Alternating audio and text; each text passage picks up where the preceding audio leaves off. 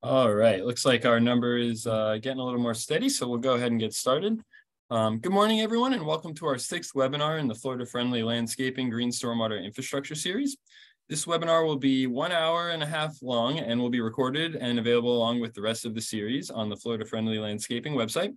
Today, we will learn about swales and bioswales. We will hear from experts from the University of Florida, the Florida-Friendly Landscaping Program, as well as Ferguson Waterworks. And today's speakers include Dr. Eben Bean from the University of Florida, Claire Lewis from the Florida Friendly Landscaping Program, and Jessica Brusso from Ferguson Waterworks. Additional information about swales and bioswales can be found on our Green Stormwater Infrastructure Program website, a link to which we will include in the chat. Next month, on August 17th, we'll have a webinar focused on design techniques, and at that webinar, attendees can expect an extensive overview of GSI design. See the full lineup of webinars, including past recorded webinars, please visit the Florida Friendly Landscaping website at floridafriendlylandscaping.com and follow the links to the training and FFL webinars. A link to that will be dropped in the chat box as well. This webinar has 1.5 credits for CEUs available for Florida Friendly Landscape Certified Professionals, FNGLA credits, floodplain managers, professional engineers, and landscape architects. The link will appear in the chat for CEUs. If you have any questions or issues with your CEUs, please reach out to Claire Lewis, and her contact information will also be in the chat. A link to GSI funding information will be in the chat as well. And we have also recently launched our GSI inventory survey, which we're using to collect information on GSI projects throughout the state. A link to that survey will be in the chat. And when using that survey, folks can submit up to 3 projects per survey session. If you have any questions for today's speakers, please submit them in the question and answer box as opposed to the chat box. That way our moderators don't miss them and we can make sure that we get to your questions. We will have time after each presentation for question as well as towards the end of the webinar. Depending on time, if we're running a little close on time, we might save all questions towards the end. So we'll kind of take that as it goes. And if we do have time towards the end of a presentation, we'll try to address questions there. And with that, I will turn things over to Dr. Eben Bean to get us started. Thanks a lot, Nathan. Good morning, everyone. Or I guess it's a good afternoon. Well, no, it is good morning still. Wow, wrong time frame. Windows up here. All right. I hope everybody can see my screen okay. So today we're going to talk about 2 practices, swales and bioswales, 2 practices that are often almost, probably the most interused or interchangeable terms within the area of stormwater management. So we hear the term swales and bioswales, and if you ask people, which I'm going to do now, what is the difference between a swale and a bioswale? A lot of times we get different answers.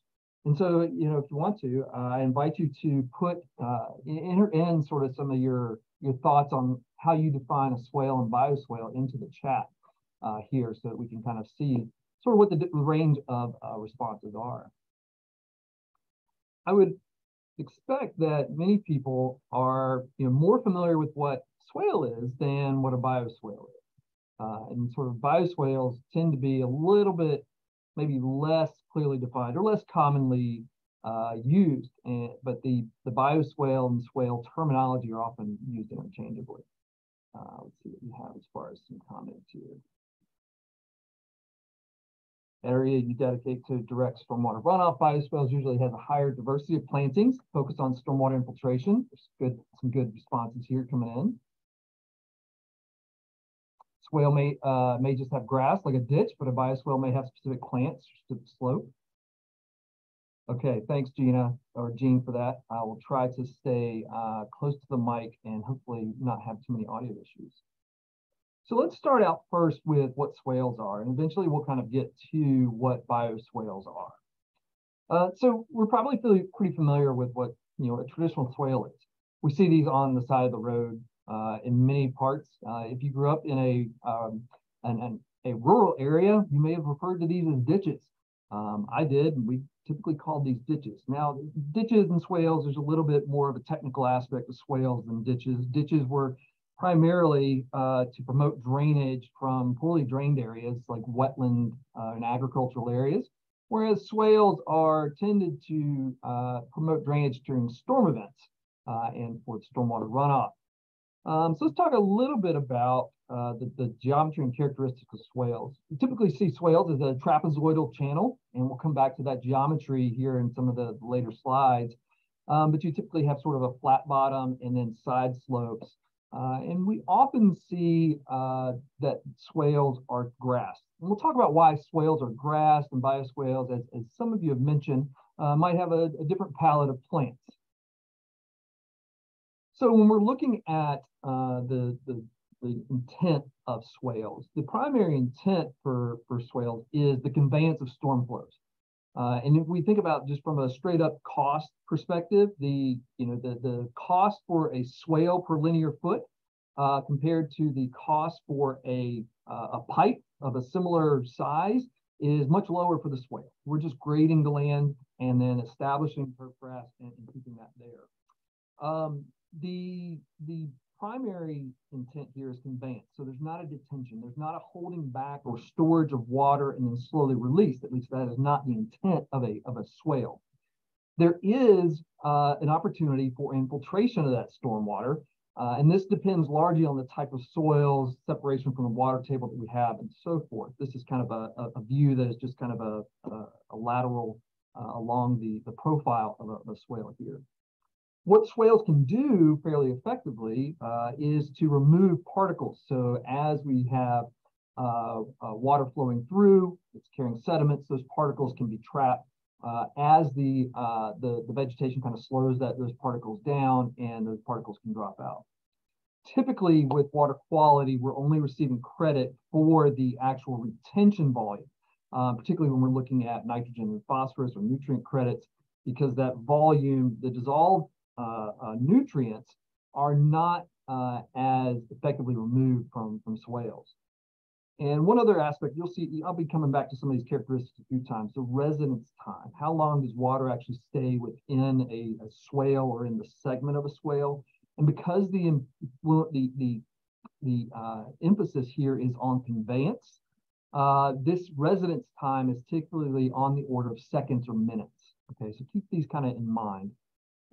When we look at a cross section, we see sort of that typical trapezoidal geometry. We have side slopes and sort of flat bottom. That flat bottom is where the infiltration can occur, and the side slopes is sort of provides the depth and our cross-sectional area there. Now this shows a diagram of water quality flow depth. This is kind of where most of that water quality treatment is occurring, because as water is moving through that vegetation, the vegetation is holding back that water or slowing it down and trapping some of those particles.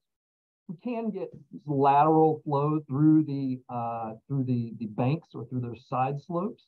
And there can be sort of biological uptake by the grass or vegetation.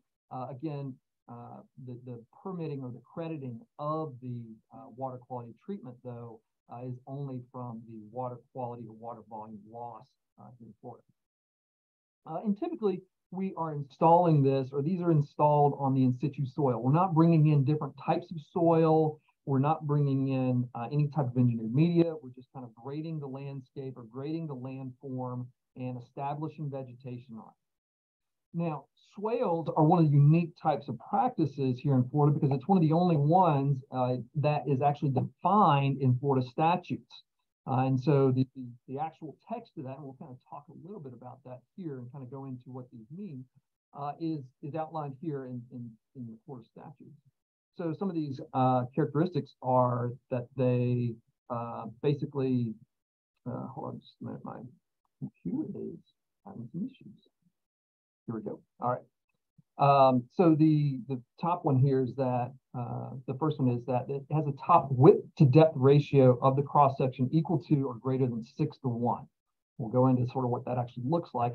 Or the side slopes are equal to or greater than 3 feet horizontal to 1 foot vertical, that ratio. This also has some of the other requirements. We have contiguous areas of standing or flowing water only occurs following a rainfall event. So this again gets to the point of these are required not to be storing water or flowing water after storm events or storing water in between storm events. It's got to be planted with or has stabilized vegetation suitable for soil stabilization. We'll talk about the emphasis or criticality of that aspect. That the vegetation is also helpful for stormwater treatment and nutrient uptake, and is designed to take into account the soil erodibility, soil percolation, slope length, drainage area, basically its size for the drainage area or the characteristics of the water contributing to it. So when we talk about this first part of it, it's a man-made trench which has a top width to depth ratio of the cross section equal to or greater than 6:1. So if we look at sort of the trapezoidal of a swale, the typical trapezoidal form here, we have the bottom width, the flat bottom here is the lowercase b, and we have sort of some type of a depth. So in this case, the depth is some parameter, some depth value x here, and we're just going to say it's 1.5 feet, for example. That means that the top width of the channel at the top of those slope banks has to be more than 6 times that.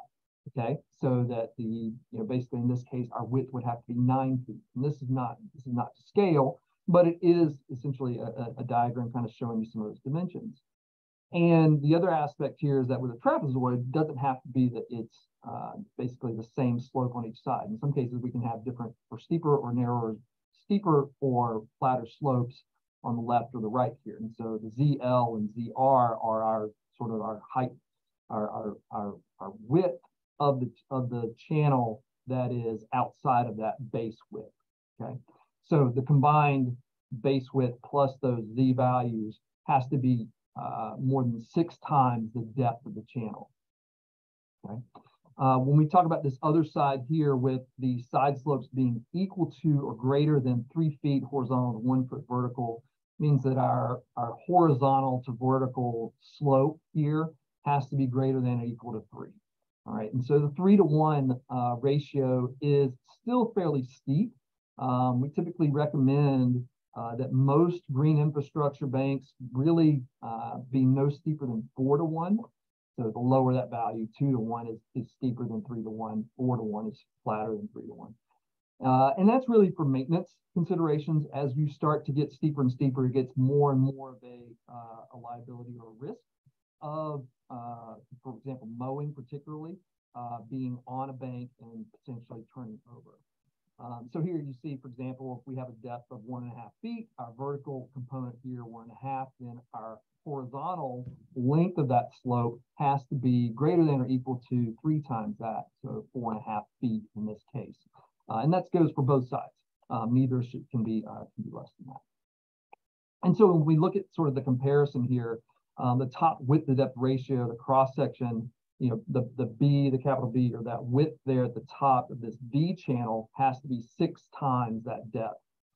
So in this case, if we wanted to increase or change the geometry here, we can make that channel shallower if we don't want to make it wider, okay, to meet that criteria, or we can keep the same depth and go wider. Now, the 6-to-1 ratio, if we have just a straight V channel, that is equivalent to having 3-to-1 side slopes on both sides. Okay, so you have the 3-to-1 side slope on both sides with no base in the center, then you have a 6 times your top width of your depth there. Okay, and with those side slopes, we can always go flatter. We can go extend that, make that slope longer, being greater than 3-to-1, but we can't go less than that. Okay, again, that gets into a liability or health or risk area. Some essential equations, and I'm just going to touch on this very briefly, just so there's sort of a context. Maybe there's some engineers who recall having some of this in their training or used these equations in the past. The most common design equation used with swales and channel design and a lot of pipe design is Manning's equation. We're not going to get into a conservation of energy aspect. That's another sort of check or another aspect that gets into a more complex design, but it is another aspect there that does come into play. The Manning's equation essentially relates the average flow velocity within a channel to the dimensions or characteristics of that channel.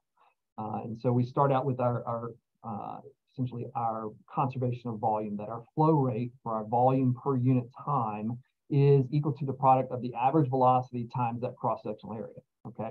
And so if we have a flow rate and we reduce the area, we're going to increase the velocity, right? Or if we increase the velocity or we decrease the velocity, we're going to increase our area, all right? So with the Manning's equation, it essentially relates this first part of it, the 1.486 is just standard value. The N is actually a critical parameter here because this is descriptive of the vegetation or the material that the channel is made of. And it really relates to the resistance that that channel provides to the flow of water through it. R is what is known as the hydraulic radius. This is essentially your, it's analogous or proportional to the depth of the channel. But it's essentially the ratio of the cross-sectional area to the wetted perimeter or the wet area that, or the cross-sectional length of the channel that is in contact with the water. And then S is actually the slope of the energy gradient, but in a lot of cases, make some assumptions. And that is essentially the channel slope. So the slope of your land and the slope of the channel that is flowing. And we typically want that to be no flatter than 0.5%, or as you can see, 0.005 feet per feet over it. So when we look at the cross-sectional area and we're calculating this, going back to just simple geometry here, the cross-sectional area of a trapezoid is, basically the average of the top width and your bottom width, capital B, lower B, average that times your depth. We typically want that bottom of the channel to, just from maintenance perspective, from mowing, to be at least 5 feet. And I believe DOT may require that. And that's because if you have just a V channel, it's very difficult to mow one side and mow the other side and not have some erosion or instability issues. Providing at least 5 feet of width allows you to get a mower down through that, a riding mower of typical width down through there. And then just some additional kind of calculations here. If we have different slopes of the side slopes, how we might calculate or chat or what our top width is and our depth and so forth. So kind of going back to some of the governing equations here, the roughness really is important here because that provides resistance to flow. It slows the flow. And so if you remember back to sort of our initial equation here, if we slow the velocity of a certain flow rate, we are going to increase the cross-sectional area. Okay, and so we need to have more depth or we need to have more width or both. And so it's a critical parameter in this case. As we increase the velocity, though, we also increase the force that is on that the sides of the channel. And so, for example, there are some channels that might just be earthen. So they might be sand, they might be clay, they might be concrete. And based on the different material, they have more or less resistance to the force that can be applied to them. And so your allowable velocity, how fast water can flow across that without causing instability and erosion, changes with what that material is. Okay, so a couple things to consider here when we're looking at designing for maintenance. Number one, most of our maintenance problems are going to be due to sediment in some way, erosion, coming in, too much velocity coming into the channel, washing out sediment or moving it around, too much energy, or sloughing off of a bank where it's vegetation is not holding that material in place. Again, we want to stick to at least a 5 feet width for that channel bottom for mowing. And we want to make sure that our velocities stay below what the erodible velocity is. And FDOT is probably has the most miles of swales in this state, and so they have sort of the if you will the handbook or the manual when it comes to looking at sort of what our standards are for designing swales. And so just kind of looking at this table of those Manning N values, these are the values of the resistance or how much resistance is in the channel. we look at sort of bare earth, that doesn't provide a whole lot of resistance, so our N value is pretty low. As we get into more resistive materials or coverings of the channel, we see that that value increases. So for example, if we have sodded ditches or maintained grass, we have that's maybe 2 to 6 inches tall, we have an N value of 0.06. As that N value, which is on the bottom, increases, our flow rate for a certain depth goes down. Okay, as we increase it further, if we don't maintain that vegetation for a long time, we're going to further increase that resistance. And so if we have the same flow rate coming in, then we're going to actually change and increase the depth. And we could, in some cases, potentially overflow the banks of that channel if it is not maintained properly. So yeah, a higher N value basically conveys to more resistance and slower velocity at that flow depth. When we're looking at allowable velocities, this really comes into play when we're looking at non-turf grass channels, and this actually applies to the bioswales, which I'll get into in just a moment. These swales here, if we look at the different soil types, the coarser the soil particle, the less cohesive it is, the slower the velocity that can be applied to it without basically eroding it out. So if you look at stiff clays and hard pans, we can actually have quite high velocities, 4 to 6 kind of feet per second there. And as you get into concrete and other types of materials, you can get even higher. But if we had for sands, we want to keep those velocities pretty low. Otherwise, it'll start to scour out. And so if we look at sort of our typical traditional swale, we can see that, in this case, we have vegetation that has not been maintained. We have a lot of vegetation here, a trapezoidal shape. And this is meant essentially for high flow rates to kind of move through and convey that water. And maybe again, having some infiltration, there may be some benefit here, but overall, we're really looking at conveyance. We are seeing that the vegetation is trapping and capturing some of this coarse debris that you can kind of see in the channel. But that's sort of, that's what these channels are meant to do. Now, as this vegetation increases, that's going to create more resistance, and the flow rate and flow capacity through there is going to be diminished slightly if it's not maintained over time. Okay. So now as we kind of transition into, we kind of covered pretty well what a swale is. Now I kind of want to transition into what bioswale is, and really looking at what bioretention is. Let's kind of go back to our previous webinar. If you remember sort of what bioretention is, these are areas that are low in the landscape. They're typically meant to capture runoff and infiltrate it into the ground. Sometimes if they can have an underdrain for infiltrating water into soils. They typically have sort of 9 to 12 inches of ponding depth, and they recover that volume in a fairly quick manner within 24, sometimes 48 hours. But they can, if they need to, they can rely on an underdrain to help facilitate this. Now, and you might see sort of some examples of this in the landscape, sort of a large area, not too different from an infiltration basin. But one of the main things to look at here is just looking at the cross section. We're going to see there's a lot more in common with a bioretention cross section with an underdrain than with a swale. Okay. And this is kind of moving forward.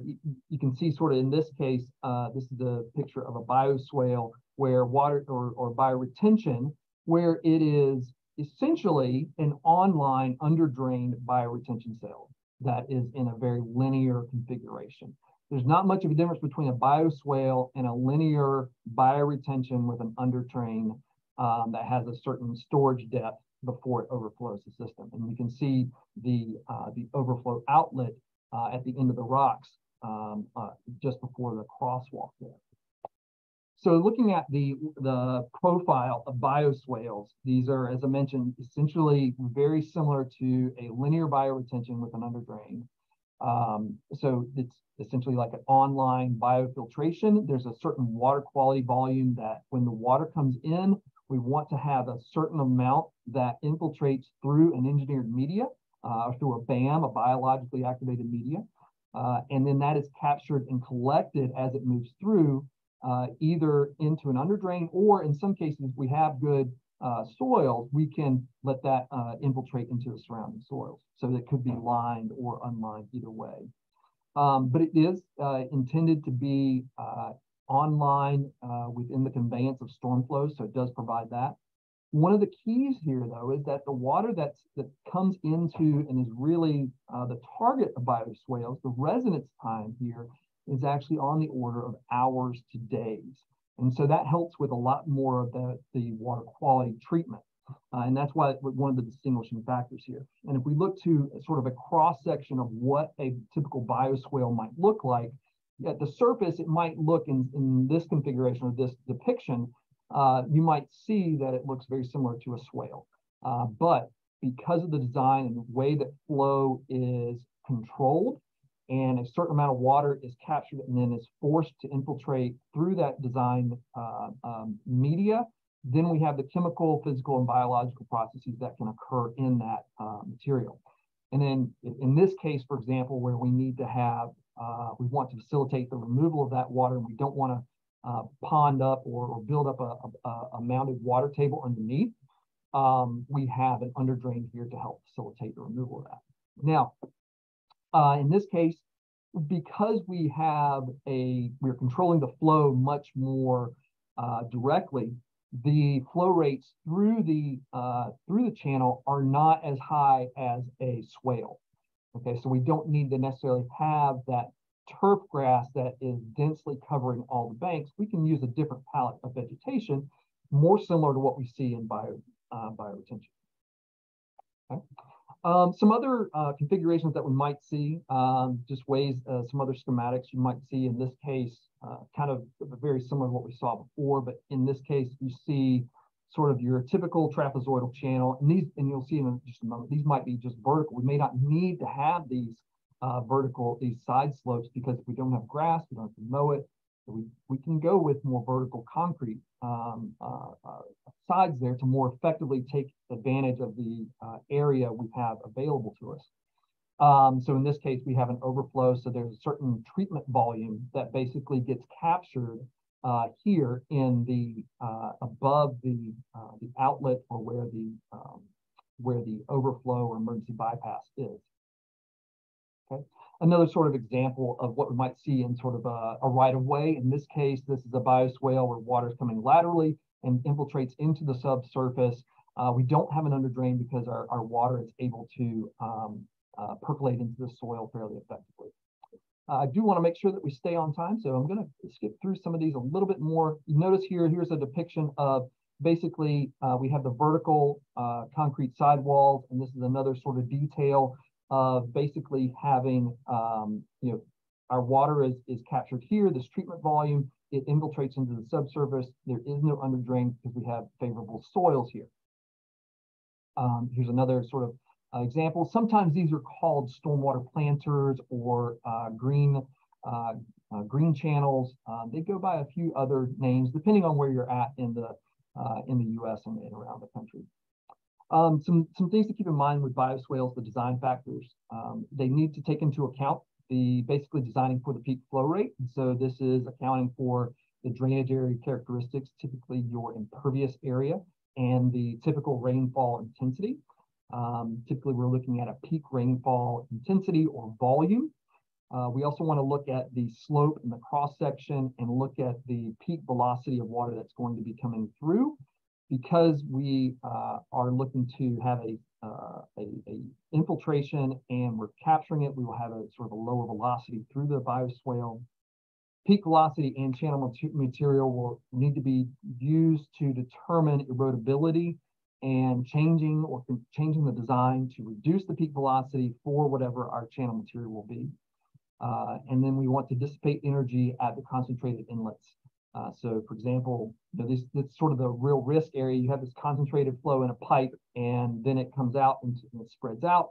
You need to make sure that the energy that's coming out doesn't scour out the sediment or the vegetation right in front of that outlet or inlet. And then the storage depth and band properties will cover basically or determine the recovery duration of bioswales. And this is typically, again, within 24 to 48 hours. You can see here just sort of an example of a bioswale retrofit. where essentially water is able to go into the bioswale. There is sort of a pre-treatment or a forebay where water is, comes in concentrated, then it spreads out and goes over a weir into that vegetation. Pretty densely vegetated here, a lot more of shrub-like material rather than turf grass or dense vegetation. And then any excess flow would just continue down, whereas there's certain volume of water that has to stay in there that will infiltrate and be captured. Okay. So looking at just sort of some examples of what bioswales can look like.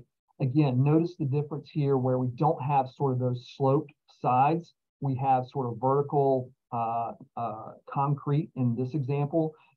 They use different cells or segments to step down the water as it overflows these check dams or these breaks in the linear system here. Notice the stone at the pipe outlet here in the bottom. Basically, water can kind of come through here in this pipe, but then it spreads out. You just need to make sure there's not erosion that's occurring there. And also take note that we're using pretty large vegetation with some of these trees here. And it's a mixture of, grasses or bulrush actually in here, as well as some mulch. In this case was pine straw. Differentiating, kind of maybe putting an end cap on this, differentiating between the swales and bioswales, just to kind of think about that. Swales are intended for conveyance. We do get some retention and filtration, but it's not intended to detain that water or to hold it after a storm event. It's really only meant to flow during and immediately after a storm event. We do have, comparing that with bioswales, we have online treatment, and that is the primary emphasis of bioswales. Remove sediments, pathogens, and nutrients, because that treatment volume is going through an engineered media designed to remove and facilitate removal of those pollutants. Secondarily, in some ways, is the conveyance. We do want to make sure the conveyance occurs because that is a fundamental function, but that is sort of the online treatment is the more the driver of the design, and the conveyance is just bypass if there's not enough storage volume or capture volume available. With infiltration in swales, this is passive through soil into the subsurface. That's where we get the retention volume if there is any credit. With the bioswales, this is going into a biologically activated media. There's going to be an underdrain in most cases, particularly since we have high water tables in most areas of Florida. And if we're putting this in for water quality, we are not able to infiltrate. So we're going to have some limitations that we want to capture that water and send it down. You can have passive exfiltration below if there's not a concern with the mounded water table. With the superficial flow, or the flow that's going through sort of what's above the soil and the media, on the swales, we're getting physical filtration of sediments, but we're not having long-term standing water. Whereas with the surface on bioswales, we might see that we have a ponding depth that's allowed to recover for 24, 48 hours. And this is important to consider when we're speccing out the vegetation. So we want to be able to, it's going to be more like what we see from bioretention. And then overflow structure to allow for those excess flows that would then tie in with any water that's collected from the underdrain. Vegetation, there's going to be more that kind of, I'm sure Claire's going to touch on this a little bit more in later on in this segment. But typically in the swales, it's important to have dense vegetation, grass, because the function is to prevent erosion and to filter the sediment and slow the velocity. Whereas the function of vegetation in bioswales is essentially to take up pollutants, slow the flow, and basically take up water and help you recover that volume. And then again, sort of one of the main factors here is your residence time in swales, seconds to minutes, whereas bioswales, we're really looking at hours to days. So a lot longer residence time, really that kind of translates a lot of times to better water quality treatment.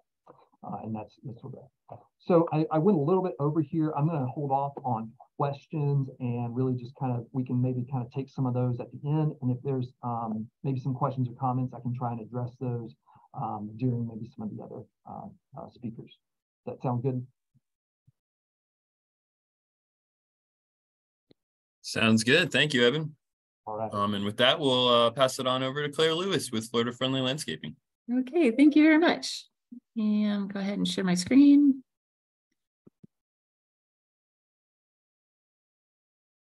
Can you see my screen okay, Nathan? Yeah, we can. Perfect. Okay. Hello again, and thank you. I'm Claire Lewis with the Florida Friendly Landscaping Program, and I work within the Florida Friendly communities as the statewide coordinator. And I'm really happy to be here today and talking about swales and bioswales. So I'm going to jump right into it. Dr. Bean just gave a great overview of swales and bioswales, and now I'm going to talk about some things to keep in mind when we're planting and maintaining those swales. And so as far as the slide goes, you know, they're really, the guiding principle is to manage that stormwater runoff closer to the source and, you know, direct it to where you want to go. Plants can be used to slow and filter that water, as Dr. Bean mentioned. So I'm going to just jump right into talking about grassed swales. Their main function, as Dr. Bean said, is water conveyance, moving that water from, you know, point A to point B. But in addition, grass swales do a great job of capturing and filtering particulates. And in those images that he showed, you could see where it was capturing some of the debris and things like that. So while it might not look great, it still functions the way it's supposed to function, like that. And it also is you know, great at filtering out those particulates. And so turf within those swales is also great at, you know, slowing, filtering, and preventing runoff. And these are just some different examples. And as the slide says, usually you're not seeing trees in most of these swales. You know, you might see some planted high, but for the grass swales, usually, you know, you don't have too much in there besides turf grass. And so some things to keep in mind as you design and specify your swale for, you know, planting is, you know, make sure you're, you know, of your hardiness zone, make sure you're aware of that, your light availability and your soil conditions. The types of turf grass that we see mostly in swales is really Pensacola bahia grass is the most common. You'll also see some Argentine sometimes, and then centipede, they can use that up, you know, in more the panhandle of North Florida. I'm going to briefly touch on, you know, some of the pros and cons of the different bahia grasses. So Argentine bahia grass it's a relatively dense sod. It has a dark green color and it produces a uniform turf grass area. It's a wider leaf blade than Pensacola. It has they both have good insect and disease resistance. But Argentine is also, it'll lose its color sooner than Pensacola in those cooler when the cooler weather comes.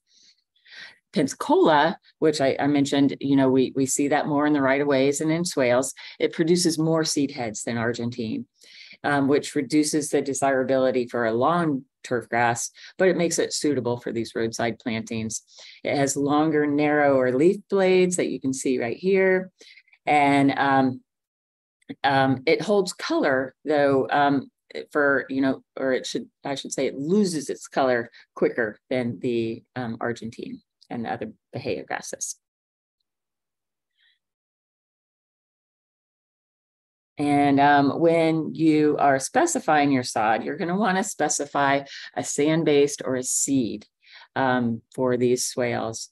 And then, you know, why you ask, why do you use a sand-based versus a muck? Because on initial appearance, this muck is a lot better looking than the sand-based sod. But the sand-based sod is generally considered to be of higher quality and more desirable for a few reasons. And the first is that sand-based, oops, sorry, I just touched the wrong button there. First, sand-based soils tend to drain more quickly, which helps prevent standing water and reduces the risk of disease. Sand-based soils are generally more stable, meaning that they're less likely to shift or settle over time, which can be important for, you know, maintaining these swales and the slopes that Dr. Bean was talking about. Muck-based sods, on the other hand, are typically less desired because of the organic matter in the soil can break down over time, leading to settling and evenness in the sod. Muck-based soils also tend to retain water more than sand-based soils, which can lead to waterlogged soils and increase risk of disease and pest problems. Most sod is harvested from pastures, so they may contain some weeds, which are difficult to control. So, you're really going to want to inspect that sod when it gets to your site. And if you see signs of weeds, be sure to hold your contractor accountable. And, you expect weed-free sod, you want to make sure you get that. And that's really important. And as you probably know, turf grass comes in large rolls, allowing it to be installed very quickly, which is great. And it gives, an immediate coverage. The disadvantage of this is that, it's more expensive and the labor required to lay that sod. So in contrast, you can consider seeding. It's less expensive. It requires less labor than sodding, but seeds germinate slowly, right? It takes longer to form this uniform turf cover. And then the success depends on the seed quality, the proper seeding time, and the method of seeding. So you really need to get all those right in order to have a successful seeding of your swales. The best time to seed the warm season grasses in most parts of Florida is between April and July. This permits a full growing season, before the cold weather sinks in. Down south, of course, you can do it year round. And when seeding, you also want to make sure you use a jute mat or biocontrol to keep that sand in place and allow for it to establish before, it gets washed away. And then, of course, proper management after planting is crucial. For seeded areas, keep the seedbed continuously moist with a light, frequent sprinkling of water several times a day. You don't want to flood the seeded area or apply the water, in hard streams, because that can really cause the seeds to wash away or cause erosion of the area. So with seeding, that initial installation is the tough part, but then you'll have a very good product on the end. And, as the seedlings grow and the planting takes root and grow, that's really going to decrease that watering frequency. So you just really want to, keep your eye out on the little seedlings. And once they're looking established, then you can, you can go back on that watering. If you are installing sod, really the main takeaway from this slide that I'd like you to have is this: it should be laid within 24 hours of harvest. So when you're speccing that sod, if that's the route you're going to go, make sure that, you spec that it's, delivered and installed within 24 hours. And that really helps to reduce the stress on the sod. Especially in our Florida heat, if it dries out and gets really hot, it's going to be stressed and much more likely to fail. You want to dampen the soil prior to placing the sod, ideally. You want to fit the pieces together as the image show, don't leave gaps, don't overlap. And if you can, lay it in a staggered pattern so that, that when you walk across it, it doesn't move, it holds itself together.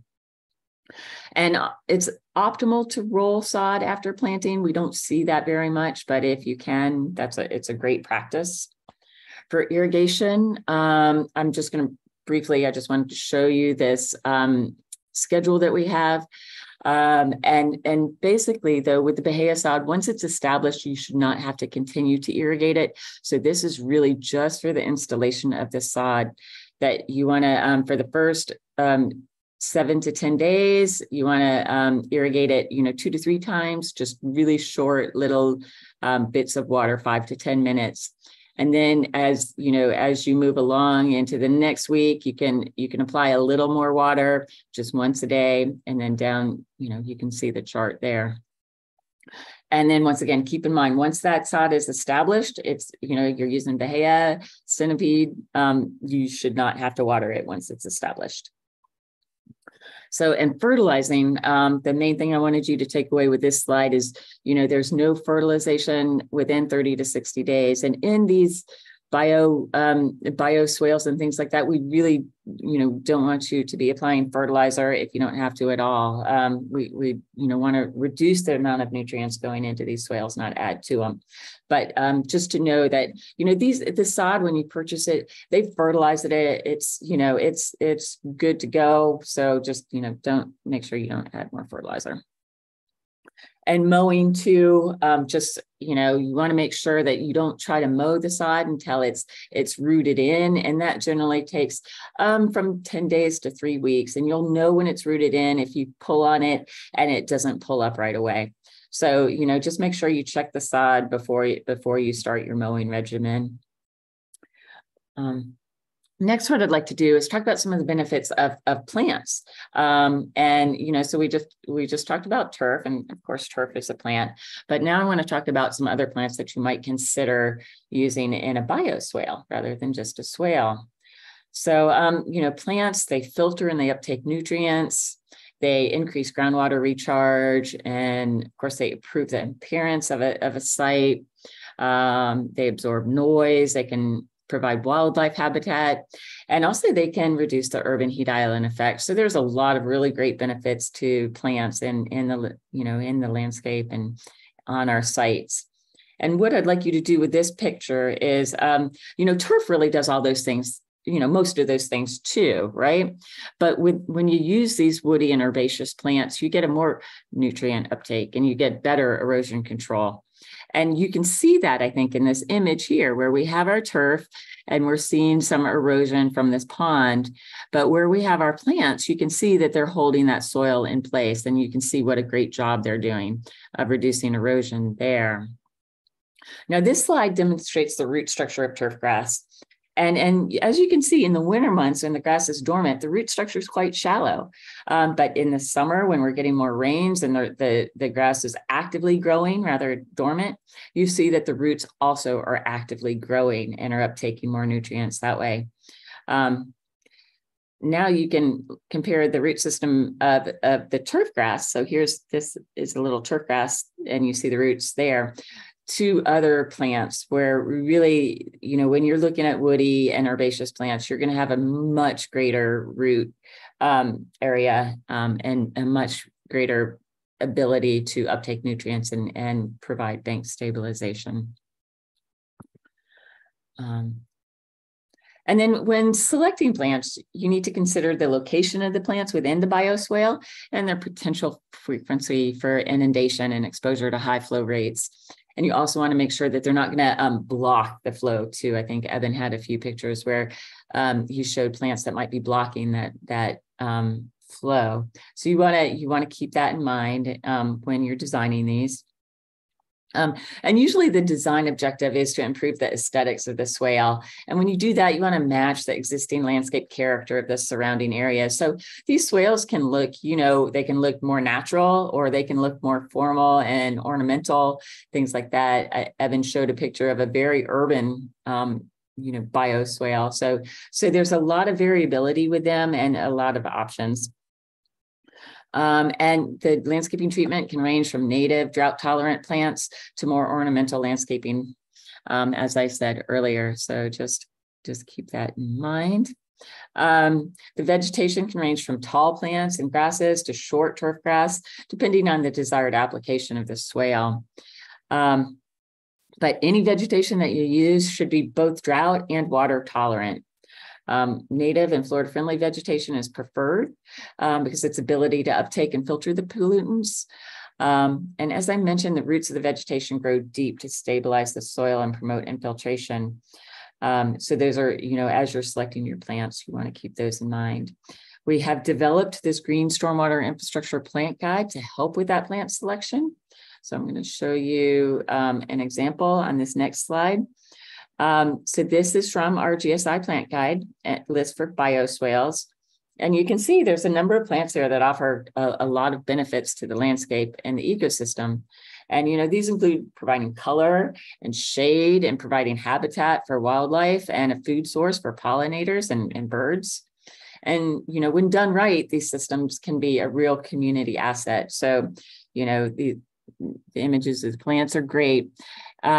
So in the GSI maintenance guide, we have the list of plants, and then we also drill down into each plant and talk about what the growing conditions are, where you might use it on, within GSI and within the bank, things like that. So this manual has a lot of really great information, and that is on our website. Some other things to keep in mind when planting the swale is, of course, the size of the plants and the sight lines. You don't want to block any kind of signage or any vision triangles or things like that. And you want to make sure that the plants also don't outgrow their location. I think we often see that the ornamental bunch grasses, when planted, close to a sidewalk or something like that, they're planted too close to the sidewalk, right? And they grow out and interfere with the circulation. So we want to be really careful that we give those ornamental grasses, especially, plenty of room to grow. You want to use a diverse plant palette that has a variety of colors and shapes and textures. And you also want to plant these pretty dense. And the reason for that is really to compete with the weed competition. So, make sure when you're speccing your plants, you spec it for full coverage. And in the documents I just showed you, we have plant spacing guidelines in that plant selection manual. So that should help you with accurately spacing your plants. Mulch is something that, we don't need for swales, but we do use it in bioswales, and mulch has a lot of benefits. It inhibits weeds, it stabilizes the soil temperature, and it reduces evaporation. For these type of applications, the type of mulch we recommend is really a triple shredded hardwood mulch or pine straw, and then use rocks in those areas of erosion that we saw some really nice images from Dr. Bean's presentation. But so rocks, where your velocity is really high, and if you can, use an organic mulch in other areas. And, as your plants grow in and mature, there'll be less need for mulch. So you can keep that in mind too. First couple of years, you'll definitely need some mulch. Now, I'm going to talk about irrigation again. Where I talked about irrigation before, I was kind of mentioning it for sod. This is really for more the bioswales and things like that. So what you see is, if you're, you can use some drip irrigation, but I think in most of these applications, you see an irrigation truck like this. So these are some typical examples of irrigation and once again, this is for establishment only. In general, the installed plantings require supplemental irrigation just to get them established. And then it's usually, it can be tapered off and really, you shouldn't have to irrigate anymore. Certainly after a year, could be after, 3 to 6 months, but after a year, you shouldn't have to irrigate anymore at all. Some things to keep in mind when you're prepping your site for planting is you want to minimize the lot clearing as much as possible, minimize the disturbances. And if you do have any trees around, make sure you give them ample room with a tree barricade, take it all the way out, definitely to the drip line of the tree. Install sediment control devices. And then these images here are of some common invasive plants. And so you'll want to remove any invasive plants before you plant your swale, because you don't want to be, transferring those invasive plants to other places. And you'll also want to check that percolation rate. Okay, there we go. So, and plant installation. So really, when to plant. And you want to plant perennials and grasses. They should be planted during the peak growing season in mid to late summer to allow enough time for the root systems to become established before they go dormant. Trees and shrubs should be planted in spring and fall when there's adequate rainfall to help them develop strong roots and leafy growth. And next. Maintenance. So maintenance is the big issue, right? And we want to, make sure everyone understands that routine maintenance is needed. These are not maintenance-free areas. Even the ones that look very natural, they will require some maintenance. We want to, in the swales, the grass swales, we want to maintain the grass to a height of 6 or 9 inches. And you want to design with maintenance in mind. And what we mean by that is if you bunch and cluster species together, that can make it easier for the maintenance folks to identify the weeds in the system and really understand that these were intentionally planted there, because that is also a problem that we're having, right? Like is finding maintenance folks who can really take care of these landscapes with a knowledge base to understand what's a weed and what is a native plant that they, might not be as common. You'll often see some plants outcompete others. So you might have put in, 20 bulbine, but then, say the iris is just really thriving in this area and it outcompetes the bulbine. And you'll have to consider whether that's okay for you or whether you want to try to manage that and keep the bulbine in.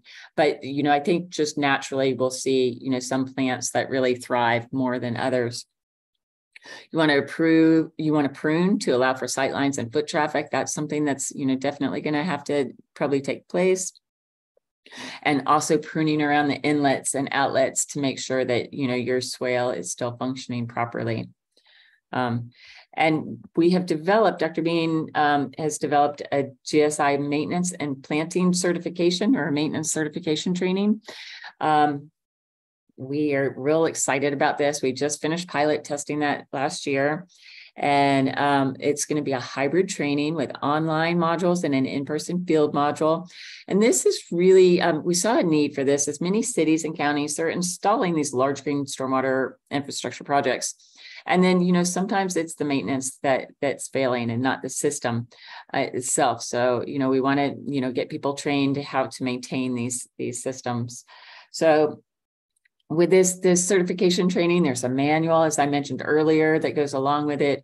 There's checklists for each type of different GSI system. So there's checklists for swales, certainly. There's checklists for tree boxes and for rain gardens and things like that. So it's pretty robust, this manual and checklist. And also with the plant selection guide as well as part of that. So, and then one other thing that I'd like to go over is, sometimes it can be difficult to find these plants that, a lot of times we're using natives or harder to find plants sometimes. These are both really great resources to use. The Florida Association of Native Nurseries has a website where you can find, you can type in your plant and it'll give you, who's growing it. This is for wholesale. So you have to make an account for that. Plant app, I don't think is, I think it's open to anybody and it has natives and non-natives. So that's a great resource. And then one last resource that I'll mention is the Florida Friendly Landscaping program has several different apps that are all available. They're free. We have a plant guide that you can either download to your phone or you can access it through the web. We have a fertilizer ordinance app and a butterfly garden, bee garden, and a toxic plant app. And with that, I am wrapping up and I will take questions at the end too, because I may have run over. Awesome. Thank you, Claire. We had one question come up in the chat that Eben would like to answer while Jessica gets set up for her presentation. We had Regina who asked, is it safe to say that a rain garden is a swale? Yeah, so no, they're very different in their functionality. I wanted to kind of differentiate there. So swale, the intent or the function that it should be providing is conveyance, whereas typically a rain garden is to basically capture and infiltrate or reduce the amount of stormwater. Whereas, swale, you can have sort of passive infiltration through the bottom of the channel, but really it's just to make sure that water that comes in can safely be conveyed from one point to another. The rain garden is capturing and infiltrating that into the ground to reduce that runoff. So that's a key difference there. All right, awesome. Thanks, Dr. Bean. And with that, we will hand it off to Jessica Brusso with Ferguson Waterworks. All right, thanks, Nathan. Okay, so we're going to go through this kind of quickly here. Some of it you've already heard from Dr. Bean as well, but I'm going to discuss construction practices and also some available technologies. Hopefully, if we can advance. There we go. All right, so let's first talk about overcoming some construction challenges. I think collaboration is going to be really, really important on the construction side. You know, we're putting in these practices that people aren't that familiar with for the most part. So it's really important to have that collaboration. We'd like to suggest making pre-bid meetings mandatory. So if you're going out to bid for a construction job and it involves really any type of green infrastructure, but we're talking about bioswales and everything now. So make those pre-bid meetings mandatory, because the lowest bidder is going to win, right? And it doesn't necessarily mean they have all the experience in the world or they know really what's going on.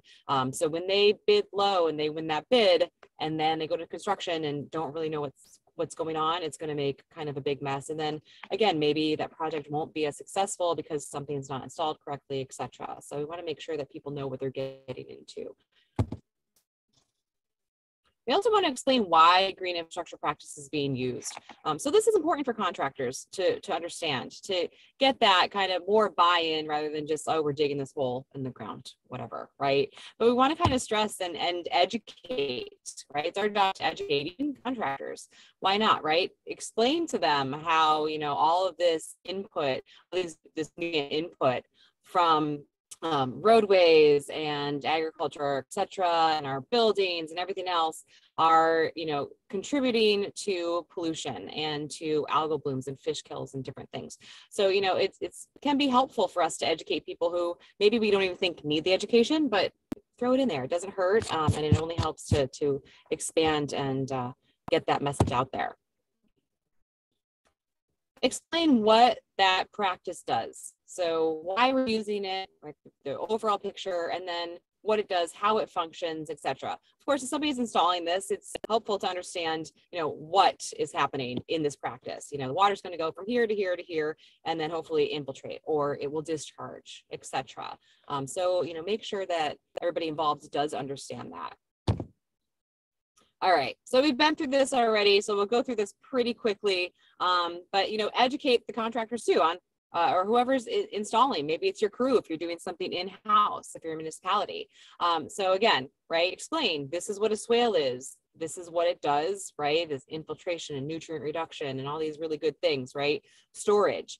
Most of the crews out there, if you're a municipality, will understand, okay, yeah, we have these swales because they're collecting stormwater, right?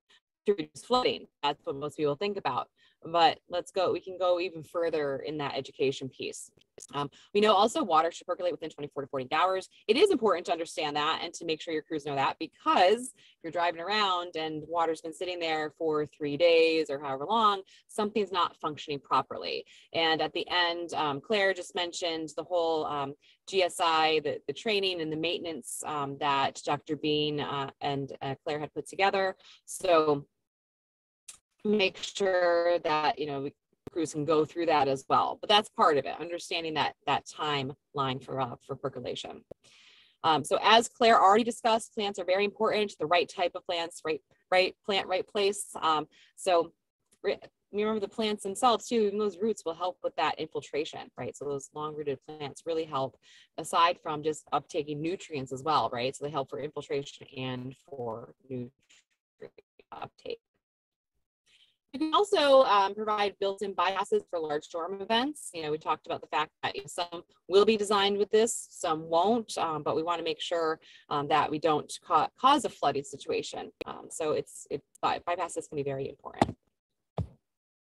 And also explain how the green infrastructure practice works, right? So again, just go through the whole thing, really big picture to kind of the minuscule to get everybody to understand it. And as you've seen before, this is just another cross section here of a bioswale, right? Explaining that there's that lined that conveyance pipe underneath, so we can get water to move and as well as infiltrate. All right, let's look at some do's and don'ts.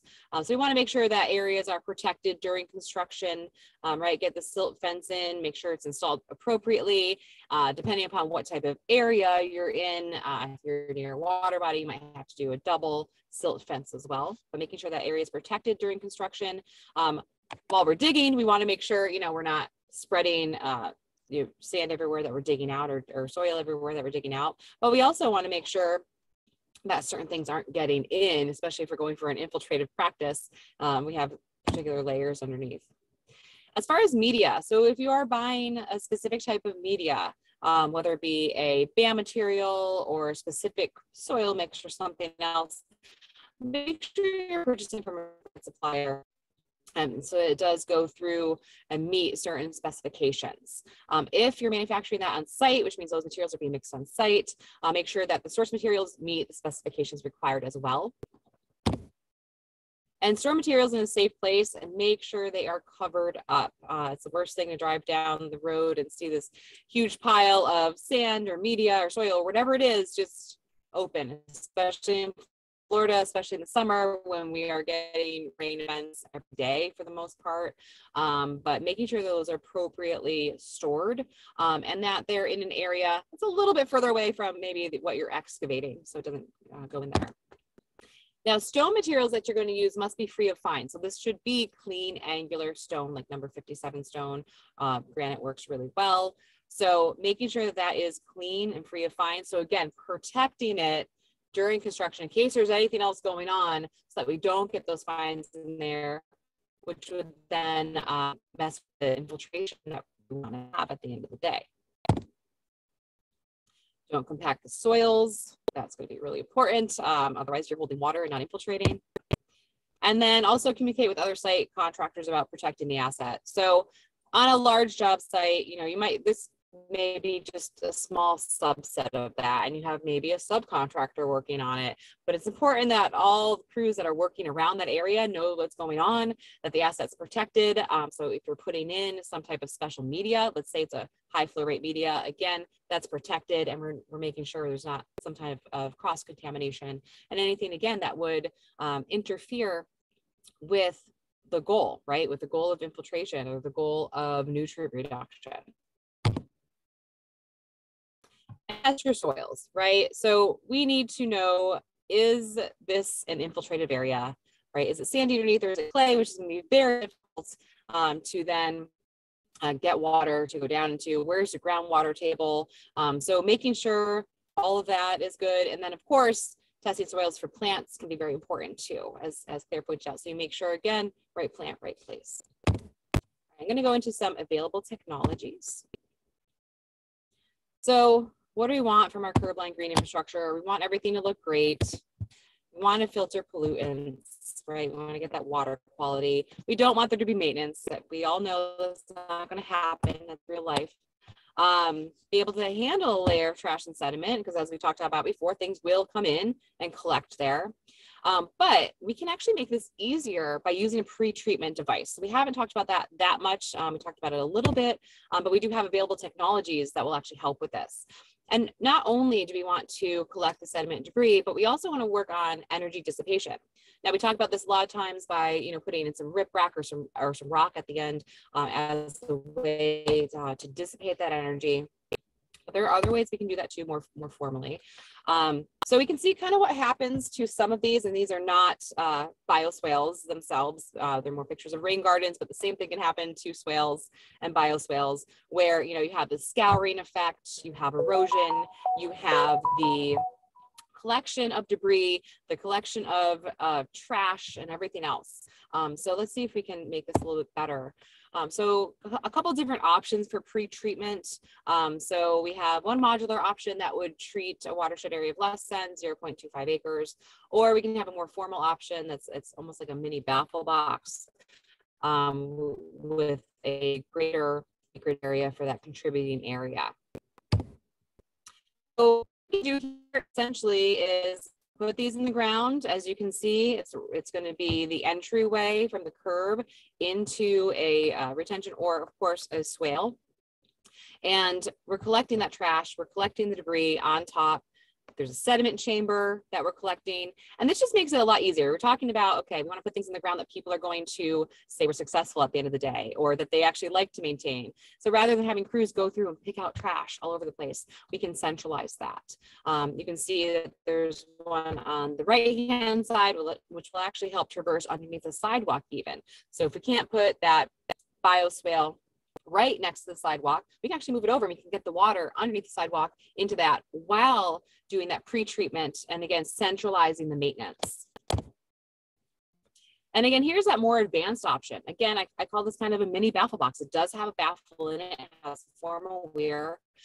And it has a sediment sump there. So now collecting sediment and trash and everything else, and then letting the water get into that swaled area. Okay, and I talked about before having kind of the, having some kind of a bypass, some kind of an overflow structure. And this is one way to do it. Sometimes, and you saw it in some of the pictures before, but we'll have just a flat kind of grate. It's not raised up very much, mulch gets in it. So there's a better way to do this. So you can use a domed overflow, and essentially you can see here the picture on the right hand side that the mulch can then rise up a little bit and it creates a little cuff around there. But it helps too, because on the inside of this, there's going to be a geotextile bag. So now if stuff does get in and sediment, or even some of that little mulch gets in, it will collect in that basket. It's really easy to maintain this. Again, we're centralizing that maintenance rather than having everything go down that drain. As we saw, when some of those are flat, those catch basins, you know, goes through the grate, gets into the catch basin, gets into the culvert underneath, and now you're having to back out an entire system. But we can centralize that on top. Maybe it needs to be done more frequently, yes. However, it's a lot less involved than, you know, having to clean out the whole entire system underneath the ground. Now we'll talk about a very specific BAM media here, which is Bold and Gold. I know we've talked about it before. Pretty much everybody's familiar with it. Approved by all the water management districts. It was made by UF and can last up to 50 years for nitrification. So we'll go through this. We can get up to 80% nitrogen reduction, 95% phosphorus reduction, 90% bacteria reduction. Does have to do with how you implement it, of course. As far as nitrogen removal, we go through that filtration process. It's biological. That's bacteria doing the work. It has a very long life expectancy because those bacteria, they just keep propagating and they do their denitrification. Our phosphorus removal is a sorption process, however, so this will have a less of a life expectancy, about 20 years based on the size. That can be modeled as well, but it's up to a 95% reduction. And also we can use BAM media for bacteria removal as well. Okay, so in areas where bacteria might be of concern, we can see a 90% reduction in that. Now, how can we actually use this then in our swales? We can use this in a layer in our swales, in our bioswales, and put a 1 or 2 foot layer, depending, and that would be models. And seeing again that the modeling would tell you how deep it needs to be, what that would yield for your nitrogen and phosphorus removal. But you can see there it is right underneath. Now, as far as if you're putting, let's say this is a typical swale, but now we want some more nitrogen and phosphorus removal, but we're using grass, we can actually use a sod. It's a little harder to find, but you can find sod that's sand grown instead of muck grown, so you're not adding more nutrients with that soil when you put it on. And just an example here, this was in Cape Coral, a swale retrofit project that did use Bold and Gold. So this is not going to be a bioswale, but you can use it in a bioswale as well. So you can see they had the swale on the side of the road, re-dug that out there, put in the layer of Bold and Gold. And there it is after the fact, right? So looks very normal, and you know, he knows that there is really of you know, nitrification and phosphorus reducing power right underneath there.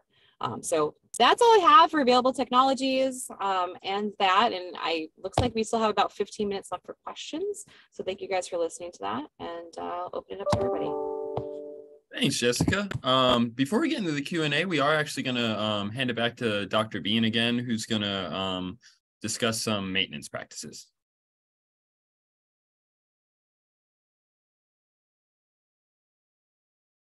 Just getting my slides up here and getting everything going. All right. Well, just kind of wrap things up a little bit. Claire referred to our maintenance training program, and one of the underlying sort of frameworks of that is approaching maintenance from the 3Fs standpoint. First one is understanding the function. So it's important for our maintenance approach to understand sort of what the intended function of the system is. So for example, with with a swale versus a bioswale, if we think it's a swale and it's actually a bioswale, there's some things that we're not going to understand about the functioning of that system. And so we may interpret some things wrong. So it's really important to understand what the system is and what it's intended to do.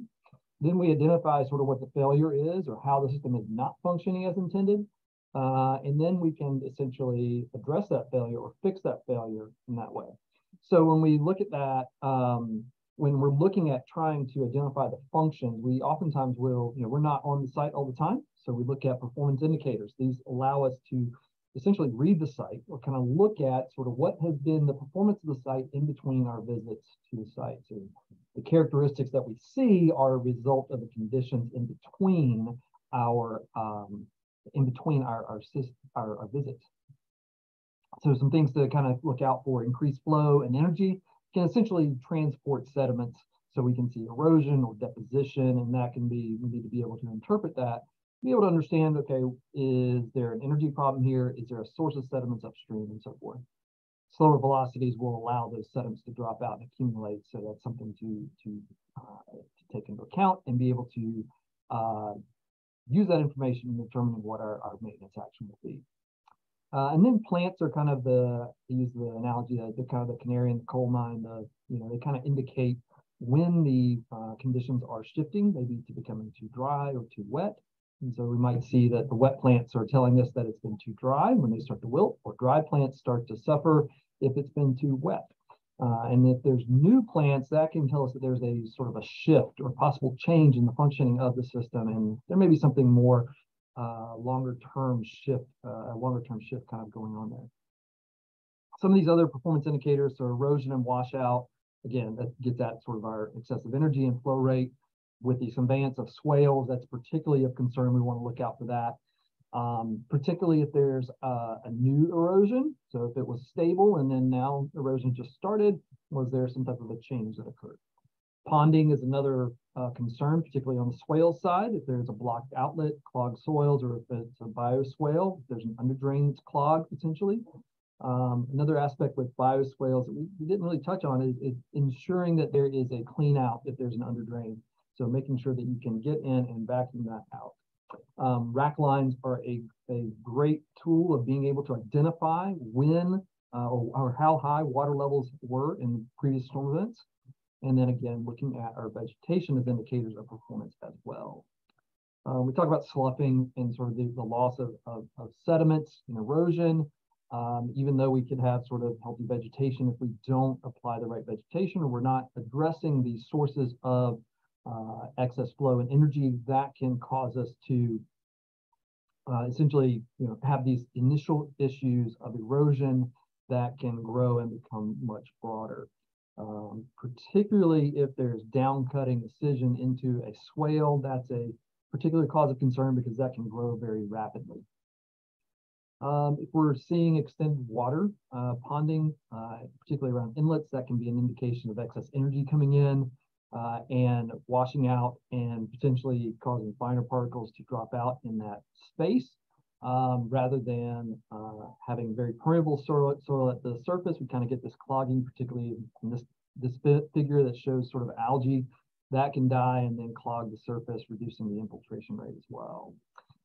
So making sure that we're addressing the energy disturbance or the energy that's coming in and spreading that out and reducing it.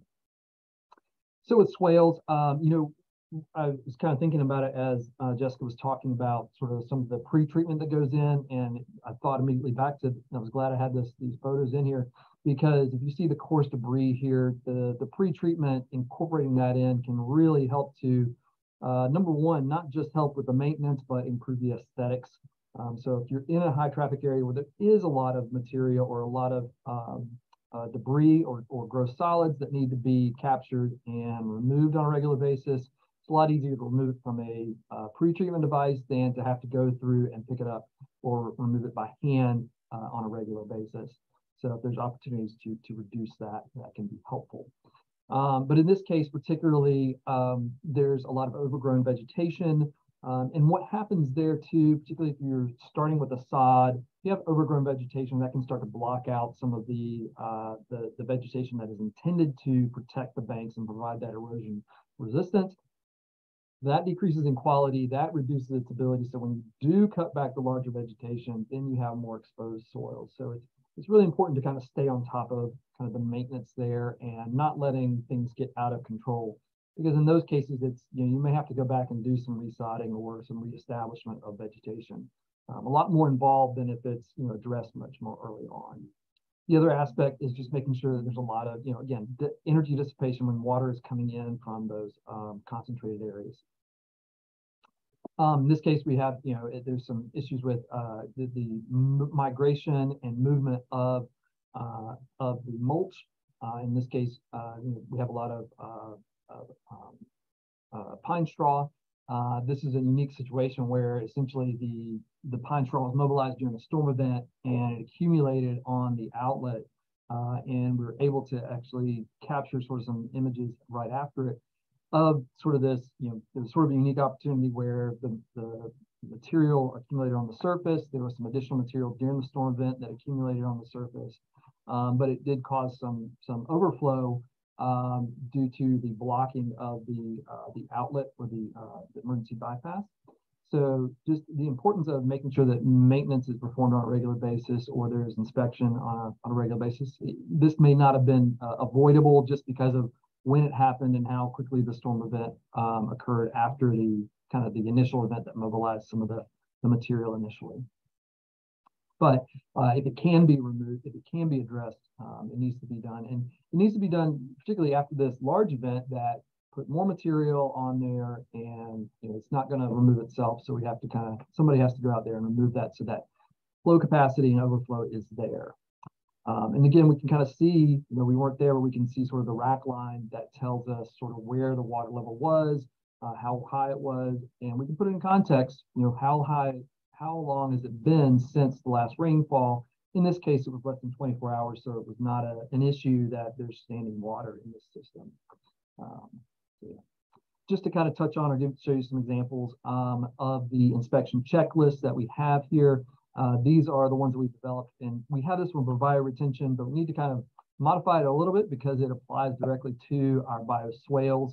But essentially, it's a guide for anyone who's doing the inspection and maintenance to be able to go through and evaluate and inspect sort of different aspects of the system to be able to evaluate whether maintenance needs to be performed on a fairly granular level. It also creates a record. So once the website goes live, we've actually translated these inspection checklists over to Survey 123 so that this can be used by municipalities that maybe you can use it in the field, or whoever's doing the inspection and maintenance, it can do it in the field, whether it's municipality or private entity, and that can be captured as a historical record of the performance of different systems. So we have that for bioretention. We also have one for swales, and so those will be available on the website when that goes live.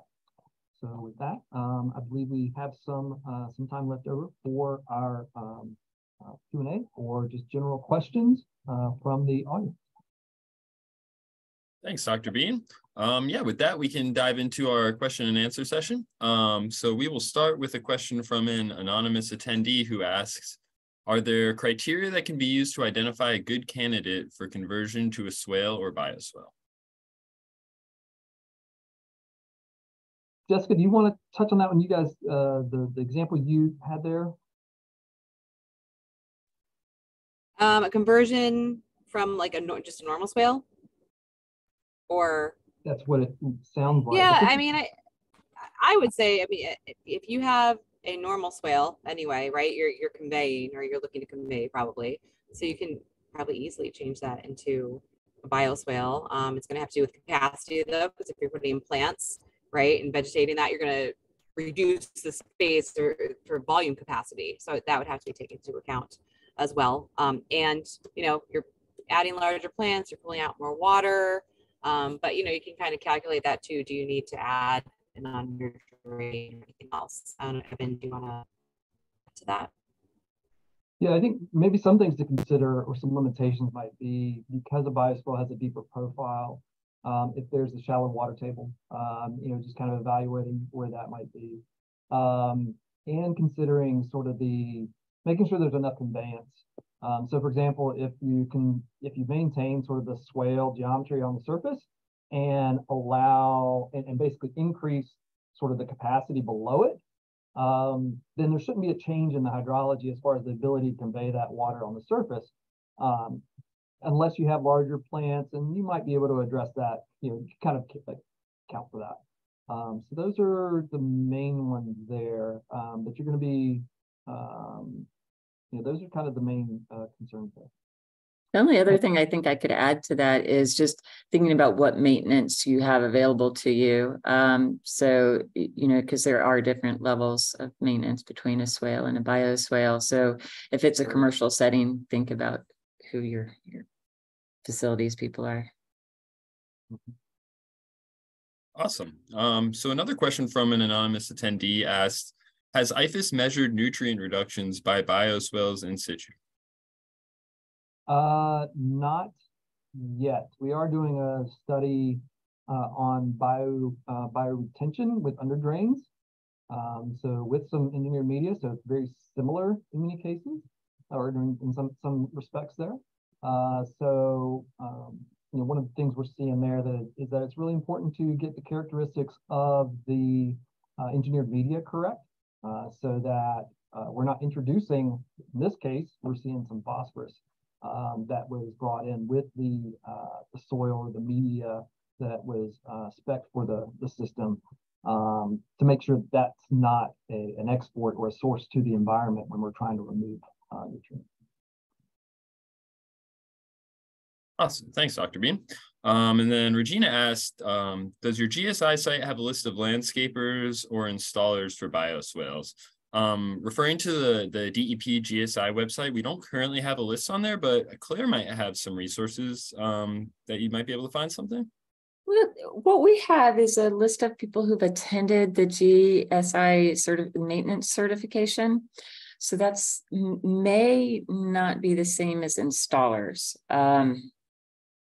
Evan? Yeah, you'd probably refer you to an engineer to be able to, a local engineering company to be able to design a bioswale, to be able to then install it. So the design aspect is going to be the critical part there. The installation, most construction, you know, people who do municipal construction could probably do the construction of it.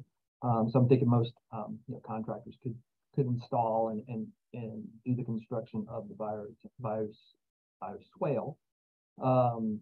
However, it's, you know, the design and getting the sizing and those characteristics spec'd out is the critical part. And one other thing, I think on the DEP GSI website, on those examples, that was also part of the reason I think we were listing the people who were the engineering and the other contractors in those projects too. Is that right, Nathan? Do we have those on there? So for some of the projects, you can find contacts that were involved in the projects. So yeah, the intent there is to be able to reach out and kind of talk shop with them and understand what they did to create a successful project. Yeah. Thank you. Yeah. All right. Well, it looks like that is all for our question and answer. I want to thank everyone who attended the webinar today for your participation and your great questions. And I'd also like to thank our panelists for another great webinar in our series. I'd like to encourage everyone, if you haven't already, to check out the FFL website, and you can review all of the past recorded webinars. And I'd also like to give a friendly reminder that next month on August 17th, we'll be having another webinar on design techniques. So with that, I'd like to give one last thank you, and I hope everyone has a great day. Thank you.